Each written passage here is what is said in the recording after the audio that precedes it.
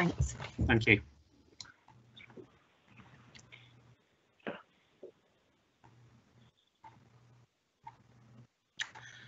Good afternoon, everyone. It's 2 o'clock and it's time to start this meeting. Please, for the benefit of visitors and the committee, I would like to just make 1 or 2 introductions. I'm Councillor Fairclough and I am the chair for today's subcommittee meeting. Councillors Fairclough, that's myself, because it says so on this label, Fletcher and Newall will also make up today's subcommittee. Also present are Nicola Raby from Legal Services and Vicky Ridge from our Democratic Services. And we also have Patricia Klein, the Principal Licensing Officer, with us.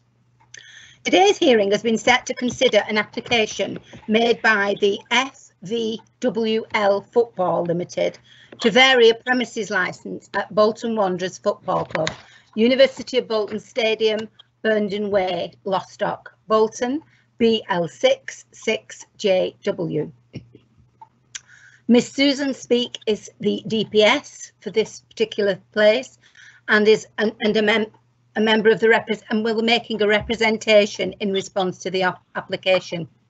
Pollution Control have also made representations and we have received representations from both support and objections to this application. A number of people are in attendance at today's hearing. I understand that we have the following people in support of the application.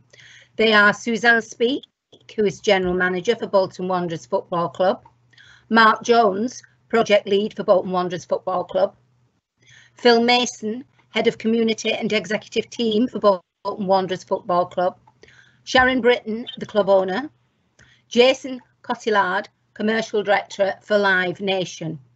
And also supporting the application, we have Kay Price and Tracy Fenton. In objections to the application, the following people are in attendance. Kath King from Pollution Control, Councillor Baines, Local Councillor, Justin Austin and Jamie Walker. And today's proceedings will be as follows. The licensing officer will present their report. Members and any other parties will be given the opportunity to ask questions of the officer. Ms Speake will then present the application to committee members and any other parties present, and we will all be given the opportunity to ask questions.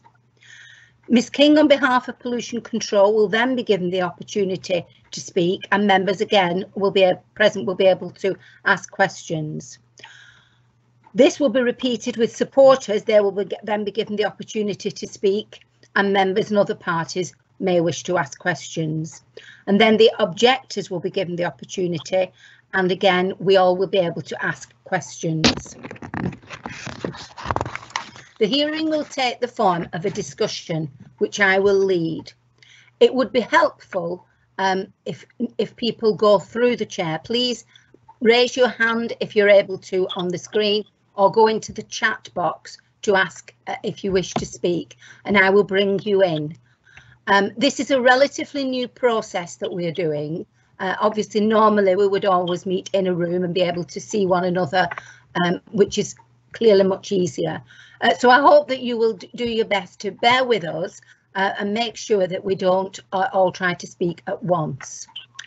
Once we have finished listening to all the evidence from both sides, the subcommittee will retire. This will be to another virtual meeting, and we will make the decision along with our Democratic Services Officer and our legal advisor. The parties that are present today should ensure that they are contactable by telephone whilst this discussion is being reached, in case we have any further questions.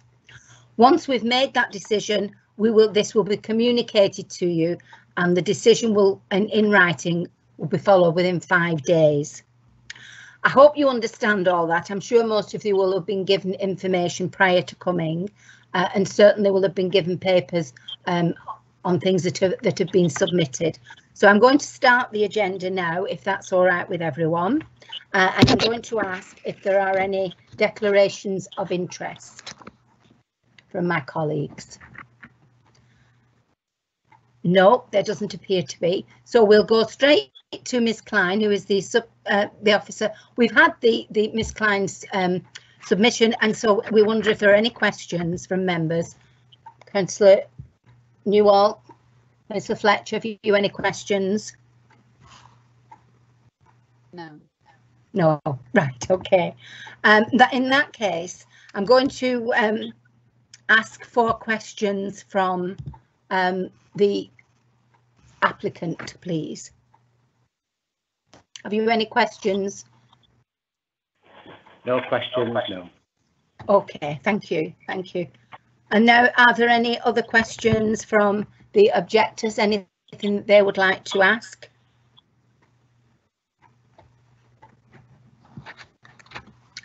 No, this is always a little bit of a difficult bit because we've all got to take our turn. But if you can indicate if there is a time when you want to speak, I will come to you as soon as I can. We're now going to move on to the applicant. And so I'm going to ask now if the applicant would like to make the application. Hello, thank you. I'm going to hand over to Phil Mason, who's going to represent on our behalf.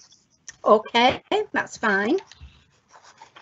Okay, thank you, Councillor Fairclough. And first of all, can I say thank you to everybody for your time today. Understandably, we're living in very unprecedented times. All of us have gone through difficult times, and I'm sure that all of us across Bolton want to help Bolton recover from COVID-19 and to live in a stronger world as a consequence, and commit to Bolton being an active, connected and prosperous town that we want it to be. And Bolton Wanderers are playing its part in that, wanting to emphasise that we're one club, we're one community, one town, and trying to bring something that's unique and different to the town, to bring some positivity during these challenging days.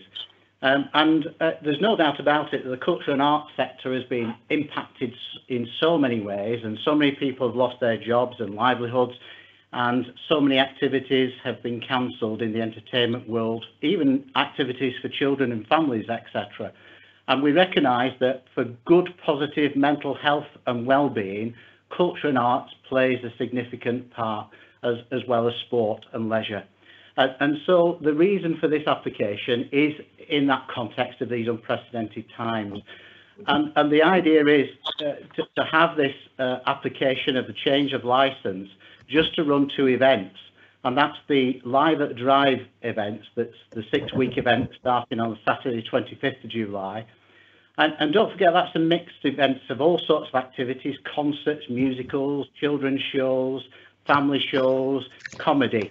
And they're at various time slots throughout the day, which I'll come to in a moment. The other part of the application is for the possibility of having some Christmas markets, and this only requires a licence if alcohol is going to be served, and that will be background music only, and that would certainly end at 10 o'clock every night. But at this moment, it's just a concept, and there's no guarantee it will take place. Recognise that the initial application was very much for 250 days a year. That was only because really we were just trying to get an application in quick. There was never an intention of using it for all those days of the year at all. And to have it amended is absolutely perfectly fine for us, as we'll come on to in a minute.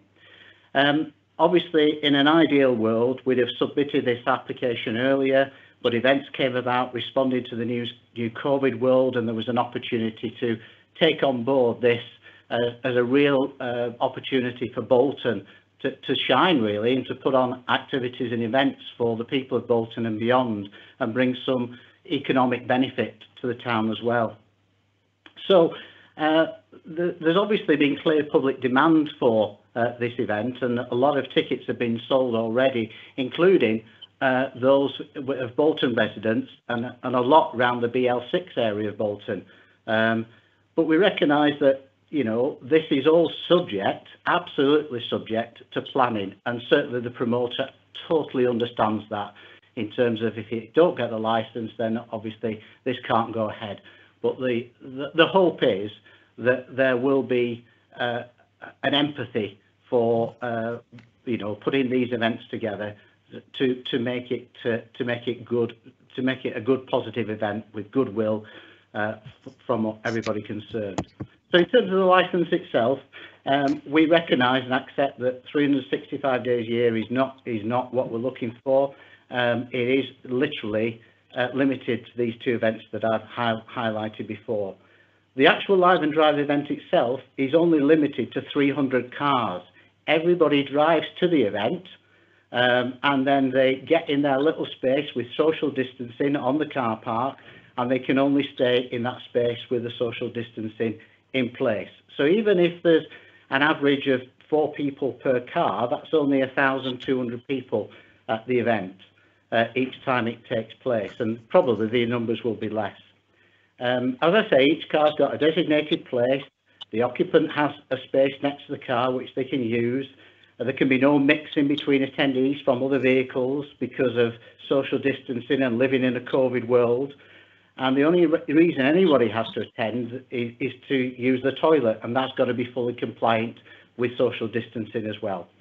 Yes, tickets have gone on sale, we understand that, and people are rightly concerned, and I get that, that, hold on a minute, tickets have gone on sale and the licence hasn't been granted yet, but the promoter understands that, and it was just around timing issues that was the case. For the event itself, there are 4 slots a day, one at 11 o'clock, one at 2 o'clock, one at 6:30 and one at 9 o'clock. And each of the shows are between an hour or an hour and a half. There's no warm-up artists for any of the events. They're literally 1 hour or 1.5 hour slots for each event. And as I say, there's a whole variety of events that are taking place. So we've got a number of comedy slots, family shows, musical theatre, as well as other kind of headline events.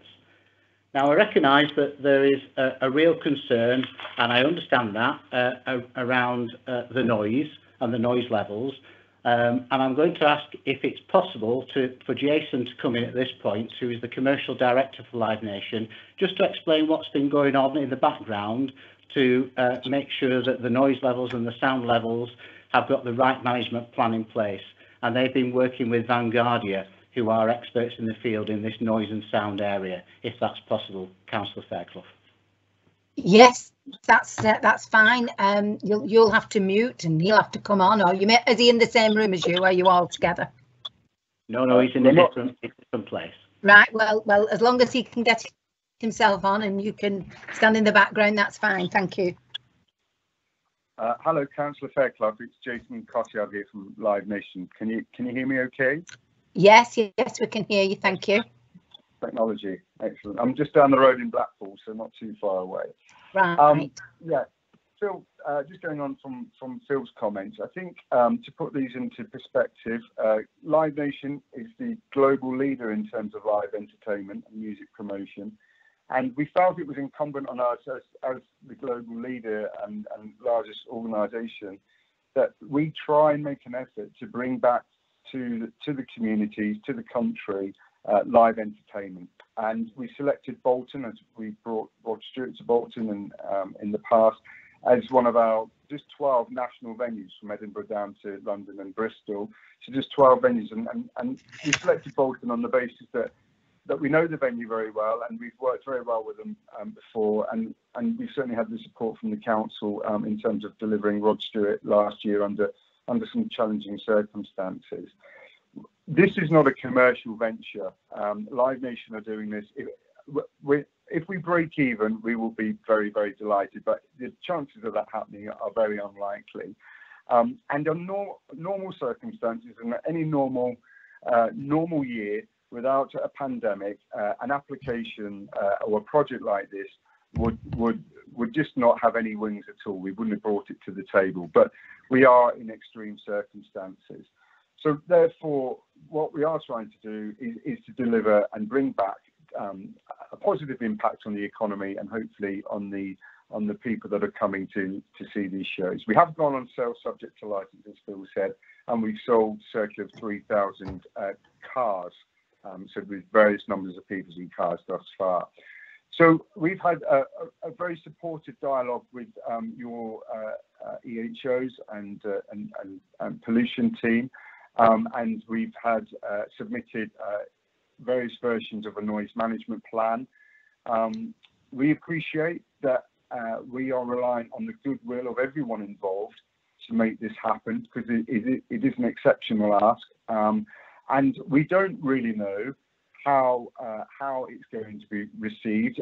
We hope that within the community it's received well, but it is a big ask, and it is, we are reliant on people's goodwill to have this amount of shows over the course of 6 weeks.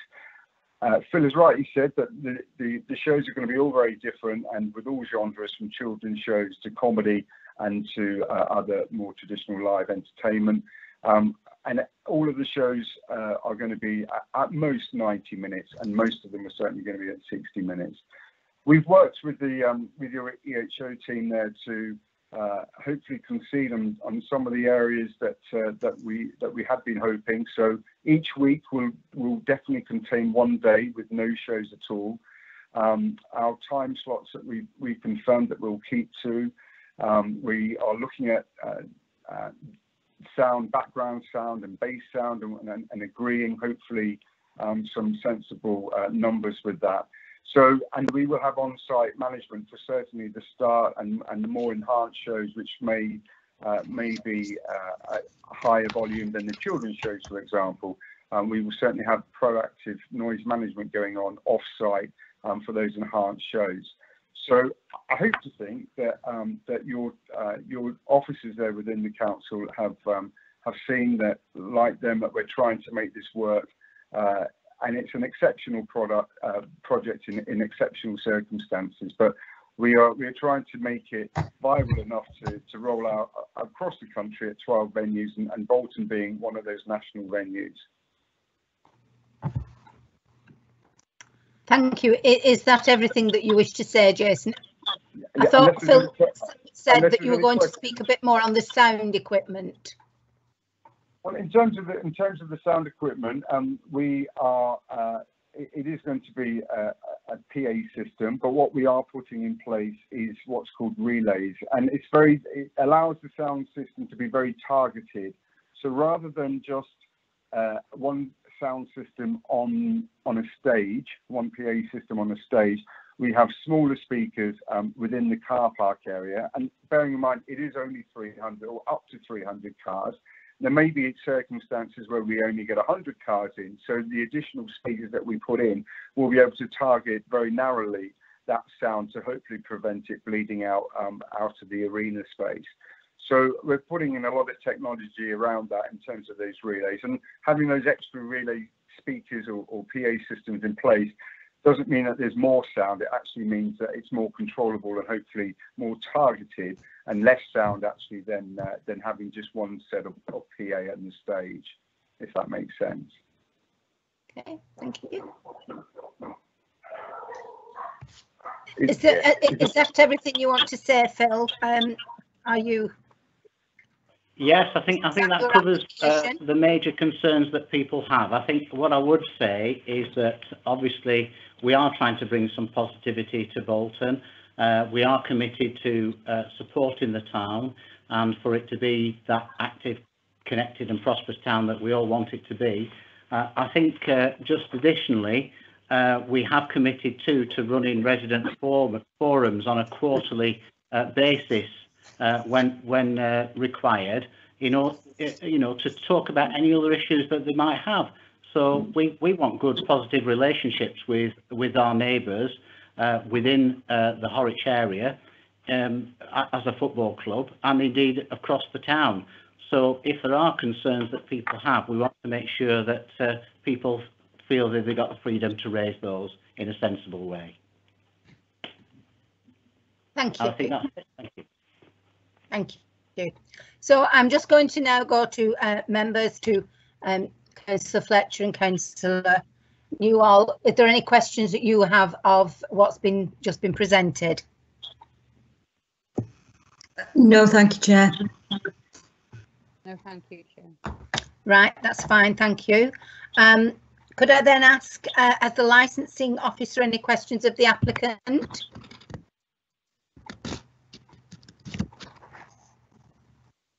No. Ms. King, sorry, Ms. King, do you have any questions of the applicant? No, thank you, Chair. Thank you. I'm coming now to the objectors. Now, normally we would have one person speaking on behalf of the objectors. I'm thinking that that might be yourself, Mr. Austin, but maybe not. Would you like to say whether you have any questions?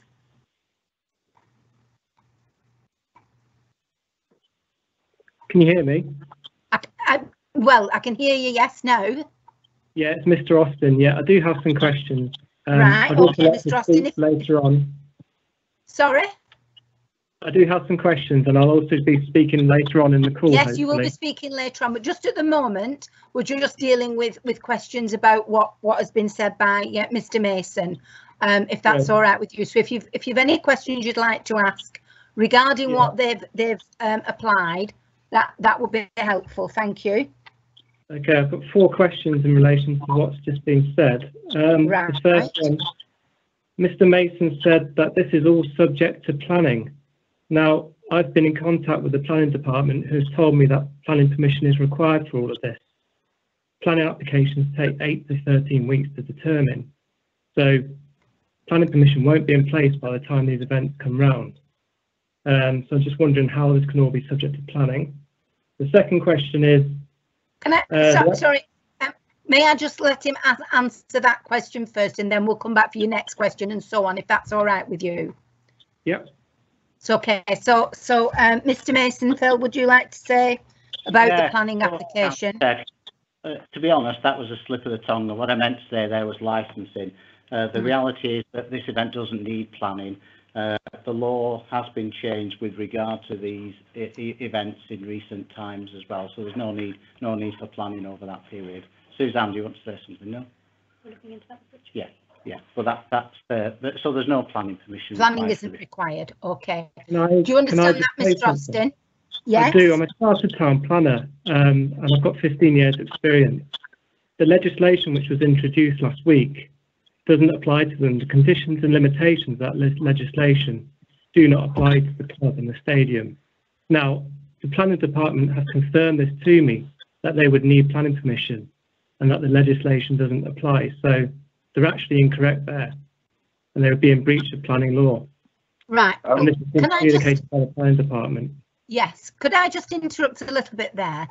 I have no reason to disagree with what you're saying at all.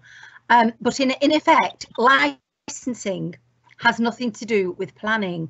So this particular part of the application, we may or may not grant, and that would not mean that they wouldn't still have to get planning if what you're saying. They could actually be given permission for the license, but not get planning, or they could do it the other way around. So they're totally separate. So I'm not saying that it won't make any difference to what you're saying. The actual license is a separate entity. So is that all right for you? Do you understand that? That's fine. I'm just clarifying a point that they made. Yeah. And then they Absolutely, need to go. that's fine. So what's your second point, please, Mr. Austin? The second point is that in the application it referred to 280 cars for the Live Nation, from what I recall, but now it's stating 300, or Phil stated 300 cars. Right, Mr. Mason, would you like to clarify the number of cars? Yes, that's absolutely correct. When we looked at the CAD drawings, we recognised that what we thought at first was going to be suitable for 280 cars is actually suitable for 300 cars, but clearly that's we're only talking still 1,200 people, probably at the most, in those cars, once we've got them social distanced and once we've got them spaced out. And as has been alluded to, there'll be a number of events and activities and concerts that will be lower than that number, but the maximum would be 300. Thank you. And your next question, please. Yeah, so it's stated that not all of the events are going to be live music. We've looked through the Live Nation roster, and whilst that's the case, the vast majority are. There's 4 days of musical theatre, 1 day of comedy, and the rest is live music in this 43-day period. So it feels slightly misleading or disingenuous to say that it's not all live music when probably 90–95% of it is live music. I just think that needs to be confirmed by the applicant that it is the majority being live music. Thank you. Mr. Mason? Yeah, certainly. Not all the shows have been released as yet. And looking down the list that I've got in front of me here, we've got 8 around musical theatre, 2 at the moment comedy, 9 family shows, and then 11 headline acts, 6 middle of the road, and another 7 live music acts. So there's a whole variety there. That's a total of 43. But I don't know if Jason wants to say anything with regard to the mix at all at this stage. Yep. Can you hear me? Yes. Yeah. Okay, great. Yeah, I mean, just to add to Phil, we're currently on pre-sales with Dick and Dom, Dinosaurs, Horrible Histories, Justin, a Rewind show, which is an 80s music show, and also Tigers Come to Tea. So, yeah, I mean, in terms of genres, in terms of the flavours of the different performances, it is very much a mixed bag, for sure. Yeah. And your next question, Mr. Austin? Yeah, the final one, they're saying that it won't be 7 days straight of events, it's 6 out of 7 days. Now, we've calendared what they're proposing, and between the 5th and the 16th of July, I think this is, or no, August, there's an event every day, and then so that's 11 days straight, and then between the 10th and 16th, that's 7 days straight. So I don't believe that that's correct. Yeah, sorry, Councillor. Yes, that's fine. Again. Yeah, I conceded earlier on with your EHO team that we will ensure and commit to a 6 day a week. So we will do some changing of the current programme, and we will ensure that, subject to the licence being granted, that there is 1 day a week without any performances. So we'll reschedule some of those shows. Thank you. Right, Mr. Austin, is that all right on the questions that you wanted to ask? No further questions. Thank you. Thank you very much. Now then, do we have the supporter? Is there any questions that you would like to ask?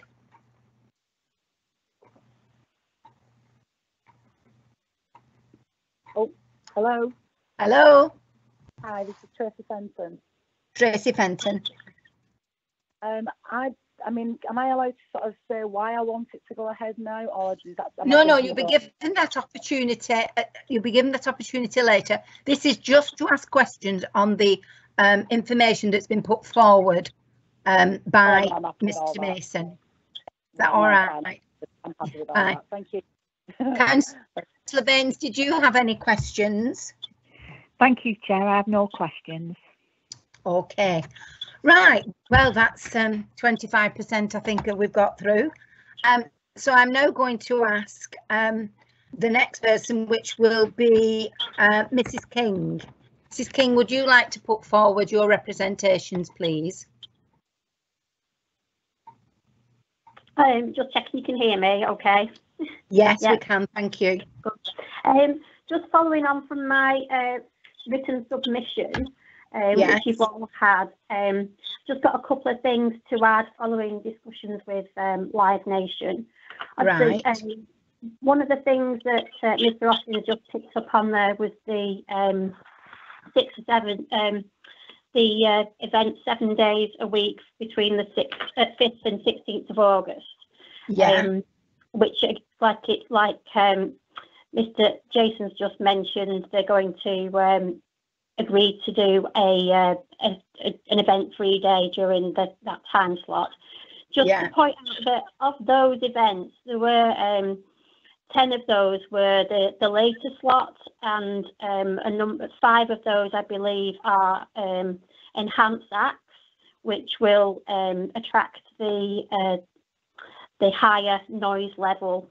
So obviously, there is a bit of concern there, the number of acts altogether with the are classed as enhanced. So that's just one of the things I've picked up on. In relation to the items in my representation, there were a number of things that I said were deficient within the noise management plan. Yes. And I put those in number order. So just to update on those, in relation to the first one about the noise consultant being on site, noise consultants I've been advised will be on site for the first 3 days to look at each individual event, set levels, front of house, and the proposal is that it hopefully will be self-regulating once those levels are set. There will be members of the production team who have sound level meters and who will be in the field should that be needed if they get complaints. So that's the update on that one. And the noise consultants will come back should there appear to be an issue with the with noise and the number of complaints being received. In relation to number 2, I've got no update on number 2, item 2. Number 3, the noise management plan suggested that local authorities will be manning a complaint line and be out monitoring all the time. Obviously, this is a responsibility of the venue and the promoter. So they've since amended that. However, we do recognise that there is likely to be a need for us to have some presence throughout the duration of the event, which itself will be very resource intensive, and it would be impossible really for us to have somebody there throughout the event due to our resources. Item number 4 about base limits. The revised noise management plan does put in place some base limits. I've queried the level of the base limits, and it has been agreed that it will be reduced to what's included in the code of practice. So that's just my update. We still remain concerned given the duration of the event and the levels proposed, which is what we'd expect really if we've got about 3 or 4 events at the stadium over a year when we've got so many events. We are concerned at the resultant noise levels given what's proposed in the noise management plan. Thank you. Thank you. Thank you. Right. Councillor Newell, Councillor Fletcher, is there anything that you would like to ask? No, thank you, Chair. No, thank you, Chair. Very good. Right, now I'm going to go back down the list. Mr. Mason, is there anything that you would like to ask or to comment on that's been put forward by Mrs. King? No, I think a lot of those concerns are being addressed by the noise management plan and the noise management company. I think that we recognise that we're just living in very unprecedented times, and therefore there is no kind of real template for this. But I do know that Live Nation and sort of Vanguardia are very willing to work very closely with noise management to make sure that it is comfortable for everybody concerned, and that we can have a very positive experience for people having lived through the difficulties that they have. Thank you. May I come back, Chair? Sorry? May I come back? Is that I'm sorry, yes, Mrs. King, yes, of course. Yes, thank you. Yes, I do agree that the promoter and Vanguardia they are trying to work together to make this event, as viable as possible. However, there are certain levels that need to be achieved front of house for audience experience. So there is a limit in how much the noise can be reduced on site. And the noise levels that are proposed, which we've tried to come to some agreement on, but the maximum levels that are proposed within the community are still between 65 and 75 dB, a residential property, which is significant. Thank you. Thank you. No, then the licensing officer, I'm confused now. Is it Miss Pritchard or Mrs. Klein? Miss Pritchard, yeah. Mrs. Thanks. Sorry about that, Liz. Have you any questions? No, I've no questions. That's fine. Thank you. Fine. That's okay. Right. Then I move on now to the objector, Mr. Austin. Do you have any questions? No, I don't have any questions. Thank you. Mrs. The supporter, is it Tracy? Have you any questions?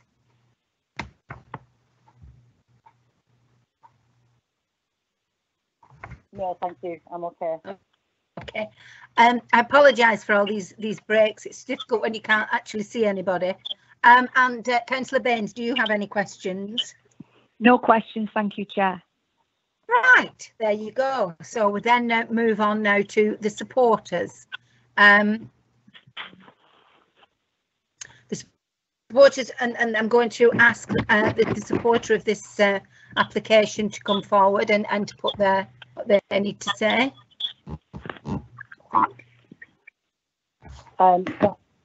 Hi. Hello, is that Tracy again? It is, yes, hi. Yeah.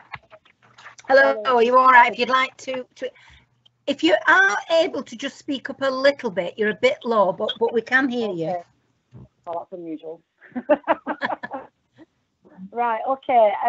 So I'm really fascinated with what everyone said, and I totally agree with where Phil's coming from. So for me, I'm a holistic educator. I look after people's well-being. I've just spent 3 years in Iraq working with people's mental health, and I've just literally last week saved a boy from jumping off the bridge in Bolton. And to say that COVID-19 has had an adverse effect on people's mental health would be the biggest understatement that this world has ever experienced. So for my support, I would absolutely categorically say that we need art and we need music. We need this for people's hearts, we need it for people's minds. And the fact that there's only going to be 300 cars in a facility that normally holds 40,000 people, I think is a little bit controversial in itself. We're a town that is renowned for being welcoming. We are Bolton people. We are Bolton people who love to love people. And we need this in order for our town to grow. And we need this for our town to have its heartbeat back. And I think that what Live Nation is doing is phenomenal. And I totally back what Bolton Wanderers want to do and with what Phil wants to do. And, you know, I've worked closely with the community, and I can categorically say that everything that I've ever done within this community for Bolton Wanderers has always been top notch. It always has been.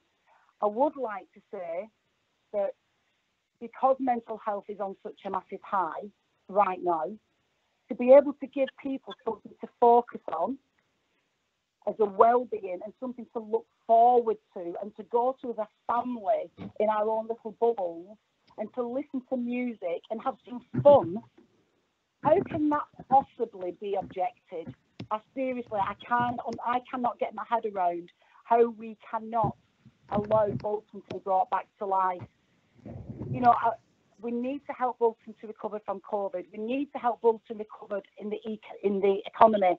We need to help children to have some fun. We need young people to be able to have some fun and older people to get together with community base. Bolton's a massive, massive community. It's a massive community. You know, and let Bolton be a part of the ripple effect in order to change people's stories. Let this be something positive that we talk about. Is at the end of COVID 2020, Bolton was on the map of creating a ripple effect for the rest of the country. So yeah, I'm in support of this concert going ahead. Thank you, Chair. Thank you for that. Now I'm going to go to the licensing officer, Ms. Pritchard. Do you have any comments to make on what Tracy said? No, no comment. Thank you.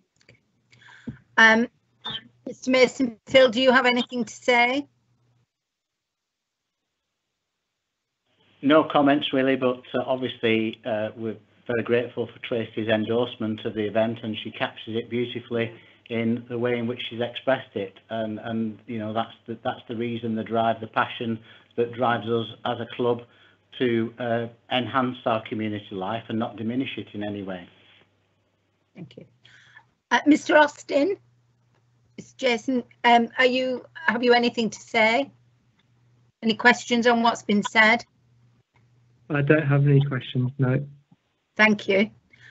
Miss King, do you have anything to say? Questions, thanks. Okay, thank you. Right, Councillor Bain, did you have anything that you wanted to ask? No questions, thank you, Chair. No. Right, so now we move on to the objector. Now, I think there are a couple of people speaking at this particular time. There is Mr. Austin. Jason, you'll be speaking, and I think Councillor Baines is going to speak as well. So if I start off with you, Jason, if that's all right, if you'd like to speak to committee about your objections, please. Hi, can you hear me okay? Hello? Yes, Hello? yes, we can hear you. We do also, of course, have all the information that you've submitted. But no, if there's anything that you wish to add, that would be good. Yeah, I've got a speech ready. I just wanted to check I was unmuted okay. Sorry. Yeah, no, we can all hear you.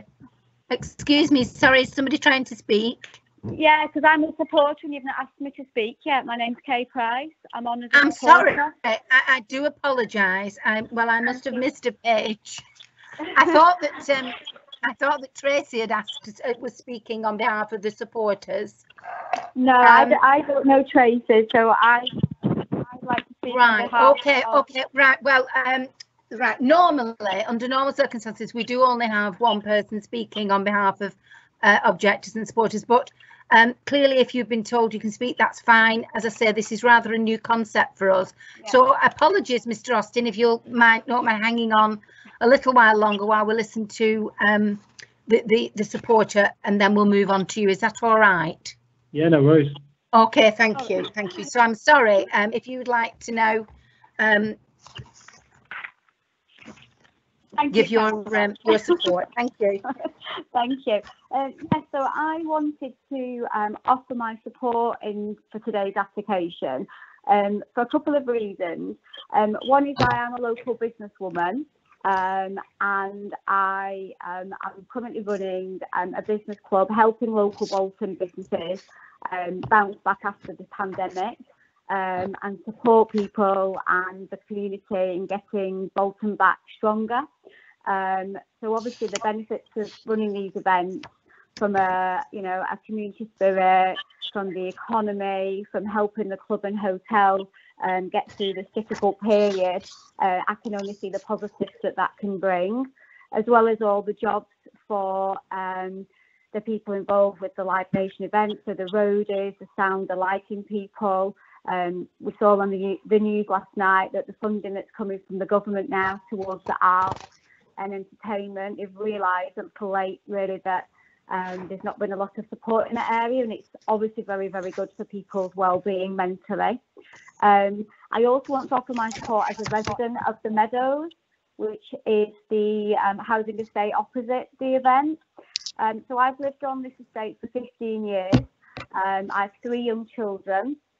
And we live on this estate knowing that the Bolton Wanderers Football Club is there. So we have a lot of traffic issues normally on match day.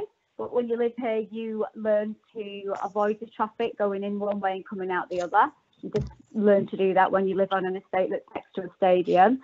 From a traffic point of view, from the people that are objecting, 280, 300 cars really isn't going to make any difference. And from what I've read, those cars are going to be held in car park A, which is off the dual carriageway, and brought into the venue down the side of the car park. So the road that runs parallel to our estate shouldn't have a traffic issue.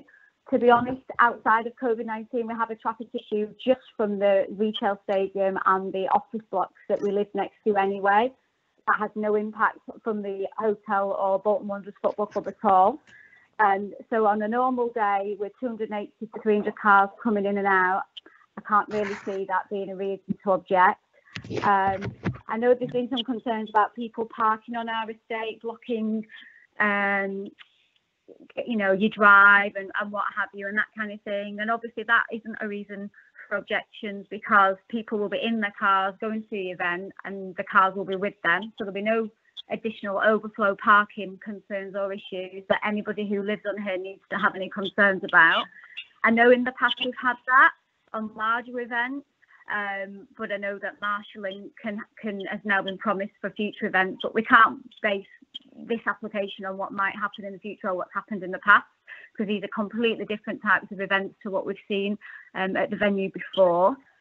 From a sound point of view, I live on here and I can hear the crowd cheering when Bolton score a goal more than when Elton John or Rod Stewart played from my back garden.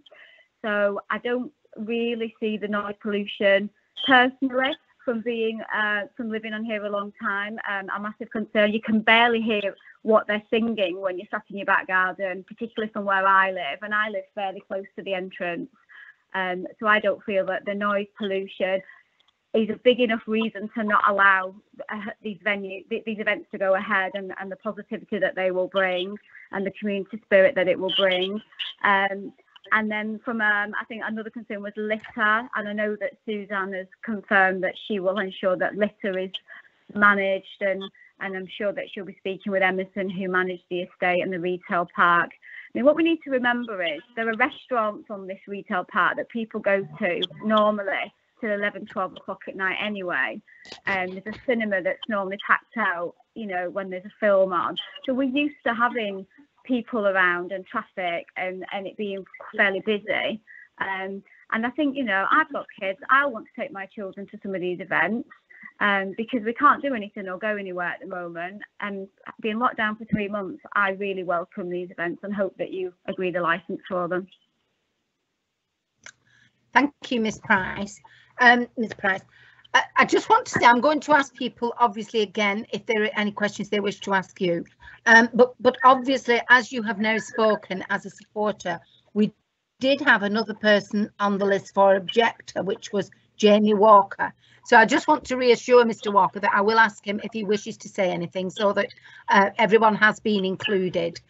Again, apologies that this seems to get a bit messy, but I think that's the nature of the way in which we're conducting these meetings at the moment. So I'm now going to go to the licensing officer. Ms. Pritchard, is there anything that you would like to ask of what's been said by Ms. Price?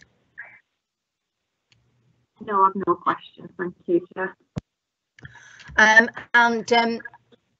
Mr. Mason, did you have any questions? Anything? Well, clearly you just agree, I suppose. Indeed, yes, thank you. Mrs. King, Miss King, did you have any observations?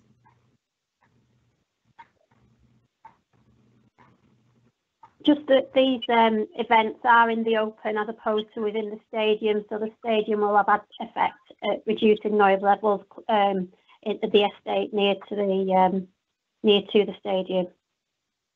So we don't know what it's like in this open air car park. Right. Okay. Thank you for that. So, Mr. Austin, did you have anything to ask about the submission put through by Ms. Price? Yeah, I just had an observation regarding the sound issues that have been mentioned. Right. Where it said that they can barely hear it from their house. I mean, I think it needs to be acknowledged that different houses on the estate have different relationship with the stadium in terms of some houses will have other properties between. The properties may be orientated differently, but in our case, we're right next to Mansell Way. So we can hear it very clearly from our house when there's a concert on. So I just think it needs to be acknowledged that the experience is not the same for every property across the state. It will be more pronounced at some other properties. Right, I understand. Thank you for that.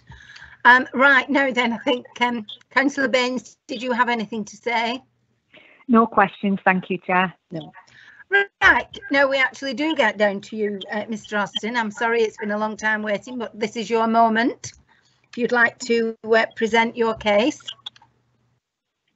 Yeah, so thank you for your time today and give us the opportunity to speak. Yeah, my name is Julian Austin and I'm a resident on Lergbrook Close, and I object to the proposed licensing application. We have lived in this house since it was built in 2007 and really fully invested in this location. We do fully support the need for businesses to explore other ways of generating income during the pandemic, but we do not believe that this should be at the expense of residential amenity. It is also noted that any such arguments in terms of economic reasons that may be put forward are not relevant to the 4 licensing objectives here, and therefore should not be given any weight. In our view, there are a multitude of other events, such as a silent disco or drive-in cinema perhaps, which could be explored, and these would allow the stadium to generate some income whilst being much more neighbour friendly. In living next to a stadium, naturally you do expect some disruption on match days and from the odd live events, which in the past has been typically 1 or 2 days event in the stadium a year. However, you don't expect the car parks surrounding the stadium to then be turned into something which is akin to a music festival venue for 43 days. The majority of the events in the Live Nation roster are live music. To then potentially have live music every day until late into the night over such a long period would cause severe disturbance to homes on the Meadows estate. Residents' sleep and enjoyment of their home would be disturbed, especially at a time when we're having to spend more time at home. Due to the topography of the Meadows estate, the house is actually situated at a higher level than the retail park. So what happens is that noise travels to the houses uninterrupted. It's not buffered by the retail properties. The stadium's design contains the noise from events to some degree.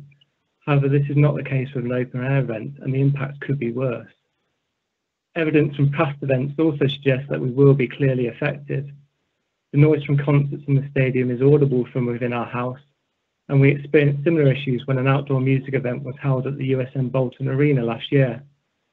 There is no evidence to suggest that we won't be affected, and actually even the letters of support confirm this. I refer to representation number 14 in support, which states, "I personally enjoy listening to the events from my garden."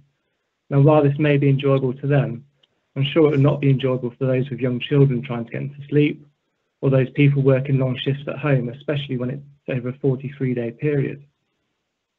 In our view, the finishing time is far too late, and this, coupled with the duration of the events for 43 days, would cause a severe disturbance. This would harm our mental health and our mental well-being, and this needs to be considered. In terms of mitigation, the applicants put forward that noise monitoring will be undertaken. Firstly, we point out that monitoring is not really mitigation, and without any sensible methodology being agreed, and proposed actions that could arise from this monitoring, I don't believe it's sufficient, so I would defer to the Environmental Protection Officer on this point. We do also note the comments of the Environmental Protection team, which seem to find it hard to support the methodology or the application in general, and they find it very difficult to see how conditions could be attached to make it acceptable. The finishing time of 10:30 p.m. would also result in an increase in vehicle movements at unsociable hours and people travelling through the estate. We experienced disruption on midweek matches, but again, this is limited to 7 or 8 matches over the season, and certainly not most nights for a 43-day period. Our concerns regarding traffic and the potential for disruption and antisocial behaviour also apply to the Winter Wonderland event, which under the terms of the proposed licence could attract 10,000 people to the area each day. The traffic impacts and public nuisance from these 10,000 additional people would be significant. I'd also like to refer to a letter received from the applicant on the 3rd of July, where she referred to the new plenary legislation and believed that this will allow the events to go ahead. As expressed earlier, I'm a chartered town planner, and I've had this confirmed by the planning department that this legislation does not apply to them and they needed planning permission. So if they need planning permission, it's going to take a period of time which would mean that the planning permission is not in place before the events take place. So they would be knowingly breaking planning law if the events go ahead. The applicant's letter also attempted to paint a picture that the majority of residents support these events.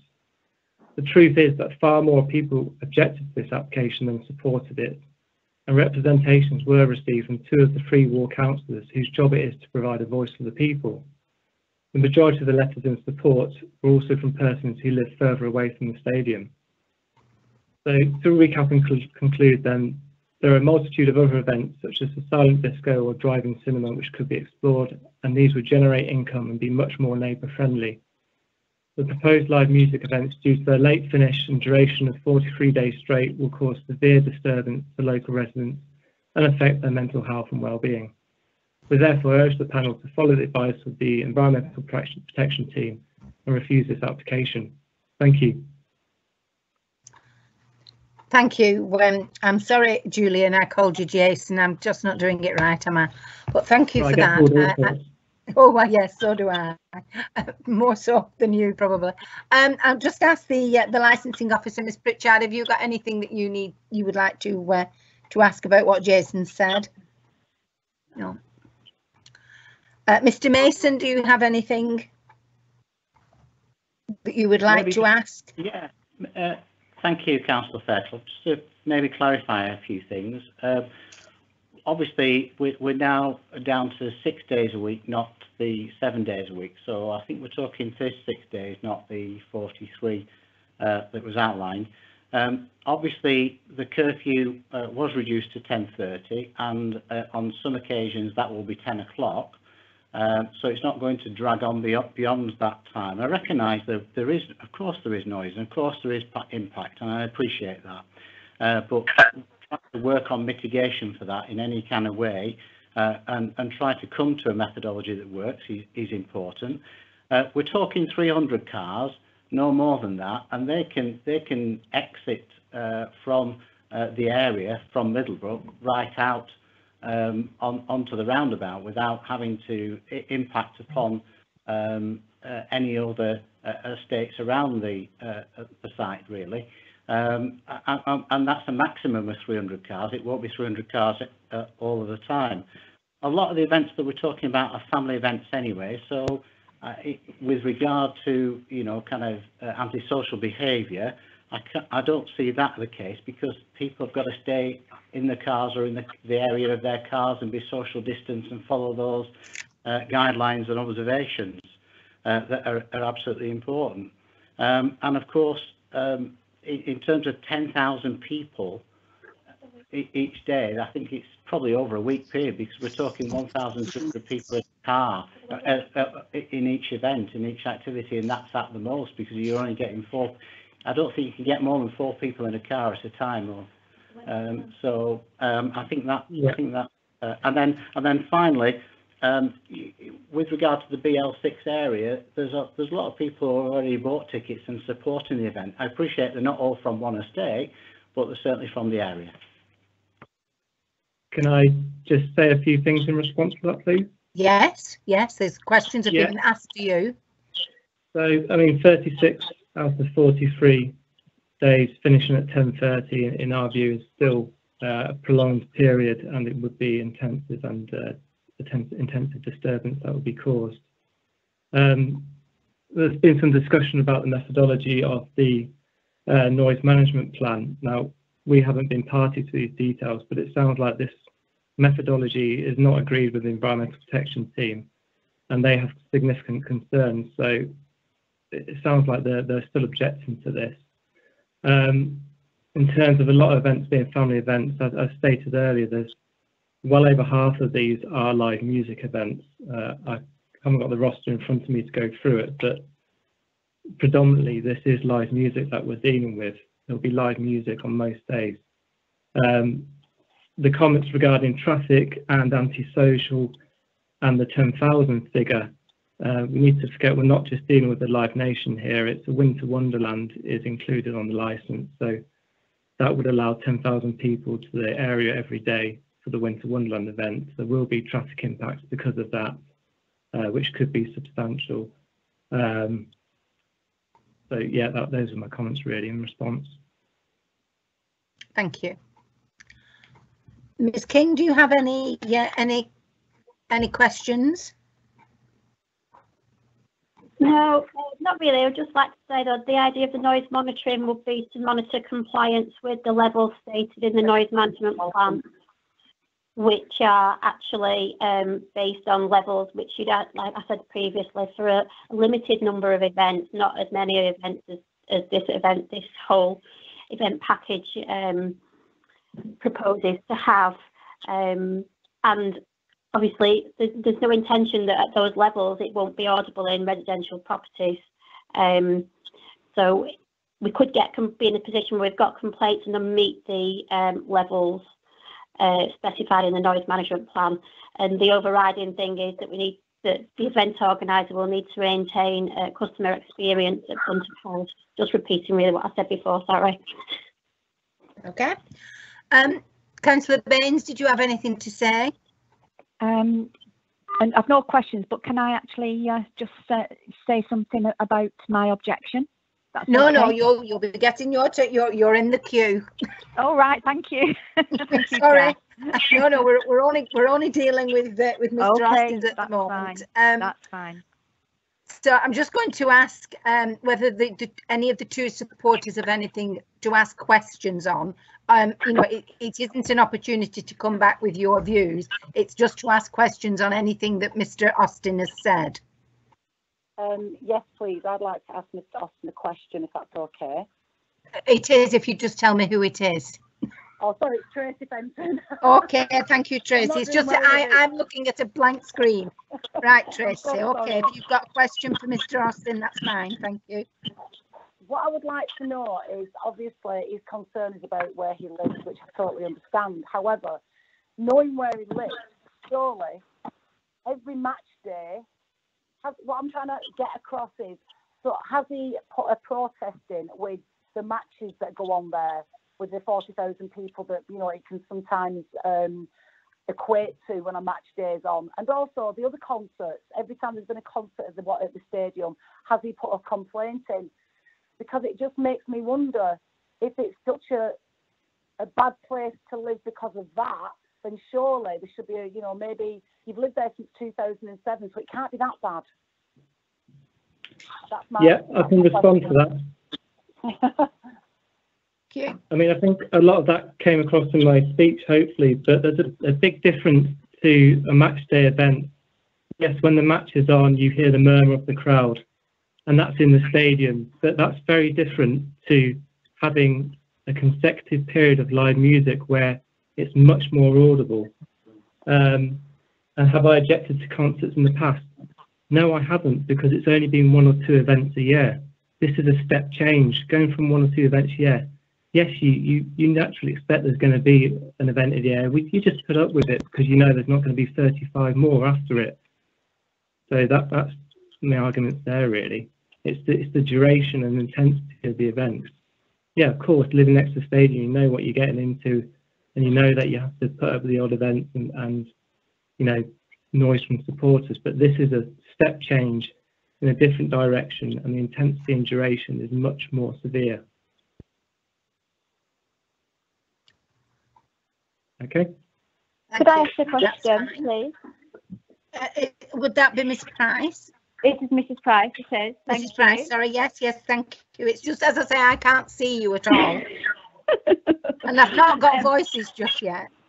No, not used to our voices or anything. The only thing I'd like to ask is, because of obviously the situation that we're currently in, this is obviously a one-off way of working and way of creating entertainment for the local community. I understand where you live on our estate will make a difference to the noise volumes and that kind of thing. But I'm just wondering why there is so much objection to it when it's just going to happen this summer, because it can only happen this way. If it could happen in the stadium, I think it would be happening in the stadium. And I wonder whether the objections would be there if it was happening in the stadium. You know, I have 3 young children. My children are in bed before 9 o'clock at night, and these events aren't due to start until then anyway, from what I understand, especially the live music events. So I don't know. I'm just wondering. You know, I know there's been quite a lot of talk. We have a WhatsApp group on our residents' estate, where there has been a lot of talk about this licence and a lot of discussion about objections to it, but then there's also been support for it on the same group. So I'm not sure it's a representation either way on this meeting today, because of the 80 people on the WhatsApp group, the majority of the people didn't comment either way. So there is a small group of people who object and a small group of people who are in support, and it doesn't give you a majority view, I don't think, of the people that live on here, and that's my opinion. Thank you for that, although that was a bit of a liberty really, because in fairness you're only supposed to be asking questions about what Mr. Austin said and not really giving us your opinion on a fair opinion. However, you've done it, you've said it, so did you want to come back, Mr. Austin? Yeah, I would. Firstly, I think I'll just say that I don't think we can really know what's on a WhatsApp group and how relevant that is to this. I didn't really get the question that clearly, but it seemed to be suggesting that we'd be bothered if the events were in the stadium. Well, the stadium would only be allowed 1 to 3 events a year. So, as I said with the previous question, we kind of put up with the odd event a year. This is different. This is a step change. And whether I think she was saying, would I have objected if the pandemic wasn't happening or something like that? I didn't really get that, but I think my point in the speech was that, you know, we are supportive of the need for businesses to explore other ways of making an income, and there's other events they could do here which would generate an income and be much more neighbour friendly. Now, in 20 seconds I thought of silent disco drive-in cinema, where you tune into it on the radio in the car. Now that would be much more neighbour friendly. I think there's a need to potentially explore these options as an alternative. So I think hopefully that covers the questions or comments that were raised. Okay, thank you. No, I have to be honest, I've lost who I've asked if they want to ask you questions. Yes, I know I've done Councillor Baines. And we've done the 2 objectors, so I think that would only leave the poor man I've left out right from the beginning, which is Mr. Walker, and as he's a supporter, an objector as well. Did you have a question at all, Mr. Walker? No. Right. I would just like to ask you one question, Mr. Austin, please. Obviously, there has been some movement with these events. They have made some concessions. Would there be anything else that you could see that would make a difference where you felt it would be acceptable? Is there anything else you felt that they could have done that maybe they haven't done, apart from look at doing films and the other things? The only thing I would say to make it acceptable would be an earlier finishing time. And limiting the amount of events during the week. I think our view is that it should be maybe Friday, Saturday and finishing at 8 p.m. And that way the events are not every night, they don't disturb people's sleep, and it'd be much more acceptable in that respect. And that you know, still gives them the opportunity to bring in some income.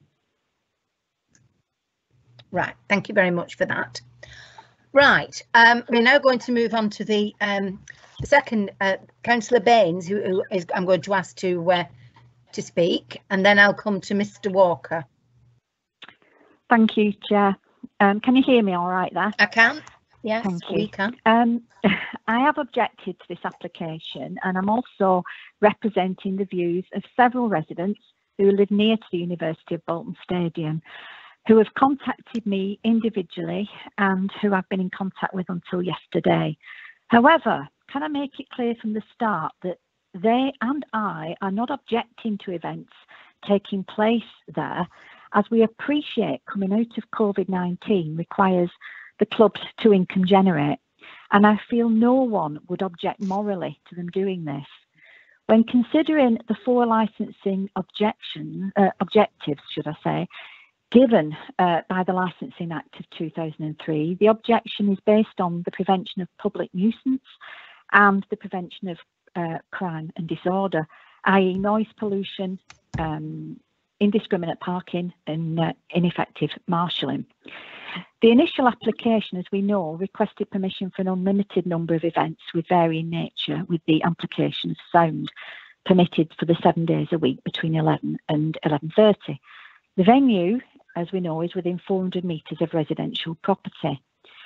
In fairness to and to mitigate, the football club, which has always valued a good relationship with neighbours, and I'm sure this will continue under the new management, has listened and has, we feel, amended the proposed curfew time to now 22:30 hours, and the days have been looked at as well, which we now feel is acceptable.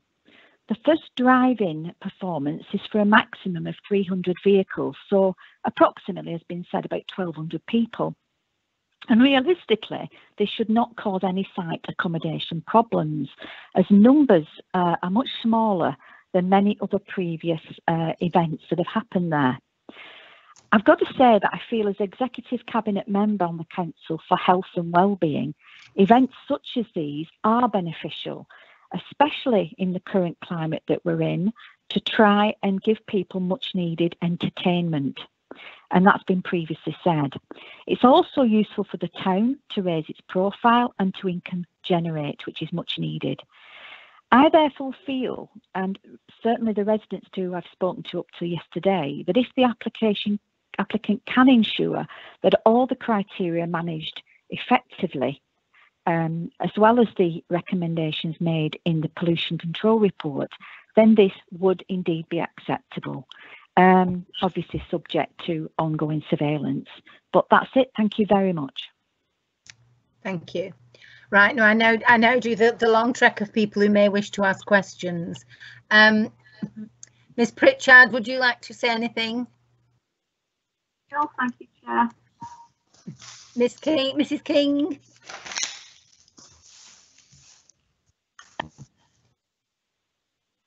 Thank you. Thank you. Mr. Austin? I think I've gone out of sync there. It should be Mr. Mitchell. Yeah. Mason, Mr. Mason first. Sorry. That's all right, Councillor Fairclough. I just want to thank Councillor Baines for the consideration of that and all the residents that she represents, the number of residents that, that had discussions with. And I can categorically assure her and indeed all the residents that we would continue that positive dialogue with our neighbours, because we very much, and I speak, on behalf of the new owners and the board too, we're very much in partnership with the community and the town, and that's what the new club is beginning to look like. Thank you. Mr. Austin? Yeah, the only observation I would make is that she says that the residents she's spoken to, I mean, speaking to our immediate neighbours, the changes that have been made don't overcome our concerns, and we would be severely impacted. So that's all I've got to say. Thank you. Thank you. The two supporters, Miss Price, Mrs. Price, get your name wrong. Oh, thank you. Tracy? No, thank you. Oh, good. We're on a roll here now. I don't think I've left anybody out. But we now come finally to Mr. Walker. And I apologise for leaving you not only to last, but almost leaving you out altogether. But is there anything that you would like to say in your objection to the application?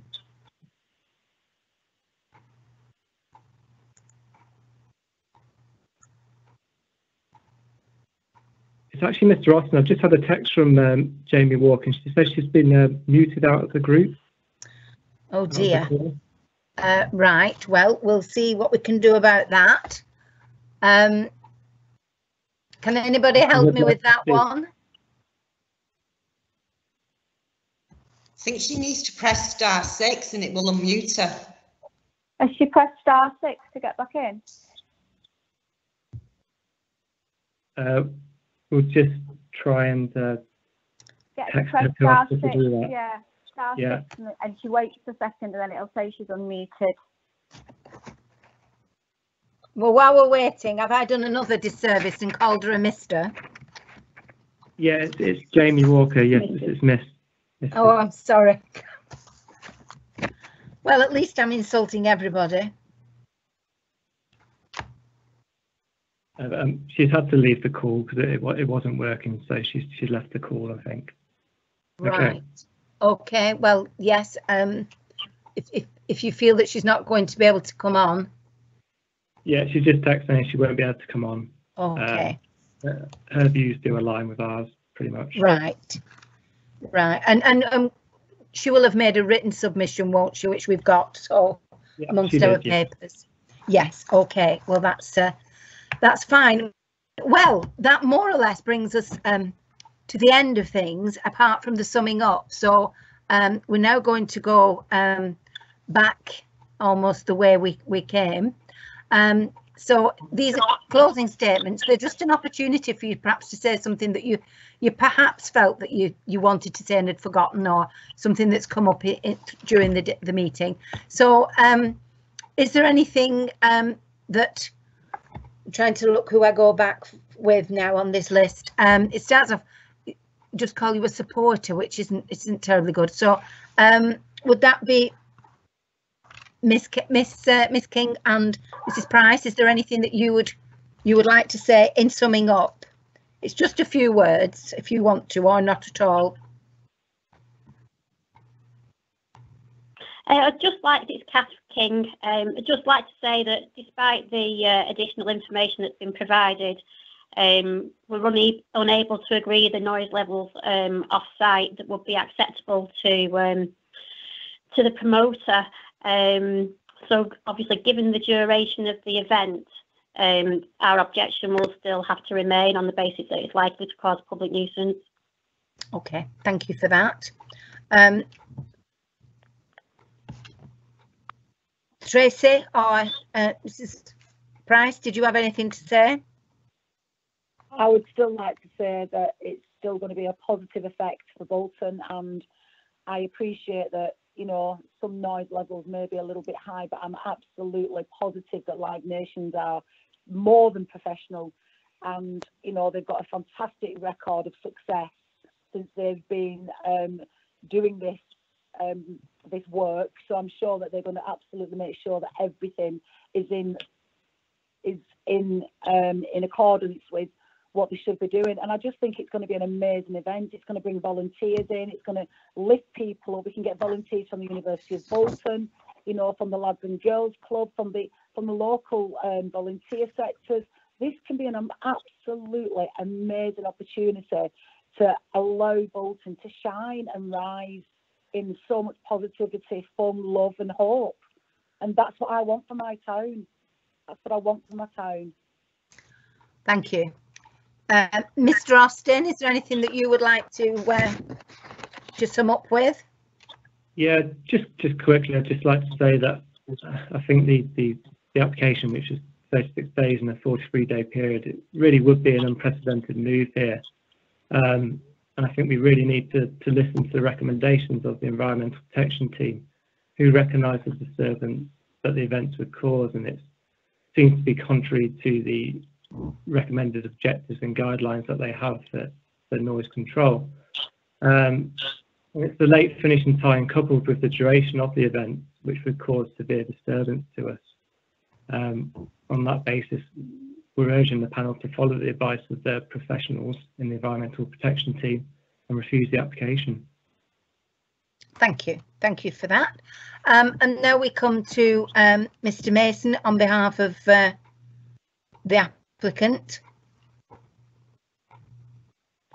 Yes, thank you, Councillor Fairclough, and I think that we've kind of summarised most of it as we've gone along. We recognise some of the concerns that are raised, but we have made that commitment to work with our neighbours, and we'll do that. I'm just going to hand over for a final word from Sharon Britton, who is the chairman of the club and owner of the club. Thank you. Good afternoon, everyone. Good afternoon. Good afternoon. I'd just like to say a few brief words, because I think Phil has summarised everything really well.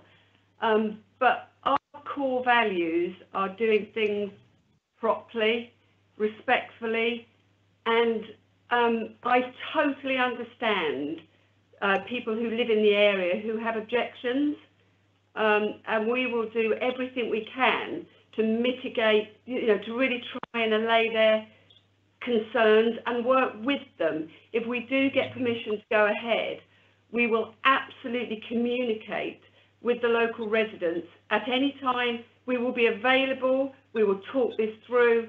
If it really, I work very, very closely on mental health, and I do appreciate what the gentleman is saying, and I very much take that on board. But on the other side of that, I see a huge value in the positivity that if we are able to go ahead with these events in these times where what I'm seeing also with mental health, with the quadrupling of suicides through COVID-19, it's so awful. I truly believe that the positivity that we can bring here is a real boost that's needed, not only to Bolton, but to the UK, to everybody. But I am very aware that there is a negative impact for local residents, and we will work with you, and we will do everything that we can do within our capabilities to make this hopefully not as painful as you think that it might be. We're here. We have a superb team here. There's really, really good people.